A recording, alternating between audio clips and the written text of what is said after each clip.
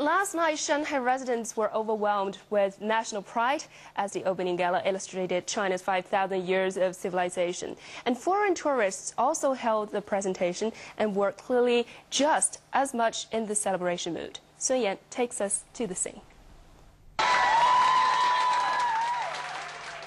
For most people in Shanghai, Friday night was sleepless. Cheers burst from pubs and restaurants at the city's chic commercial space Xintiandi as China's top-notch artists sprang up one surprise after another for the audience.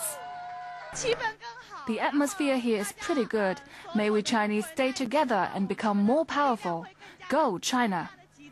So I just say best wishes for the games and for China. And I think that China has the chance to get the most medals.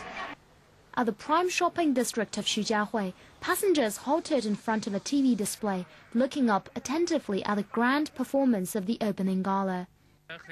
This is the first time China has ever hosted an Olympic Games. I feel very excited.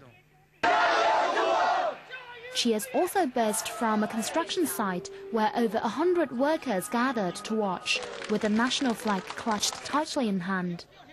I feel so overwhelmed with the strength of our nation reflected through the performance.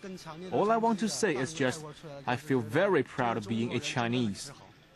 Friday's pageantry was beamed to an estimated worldwide audience of 4 billion, making it potentially the most watched opening ceremony in Olympic history. Sun Yan, ICS News.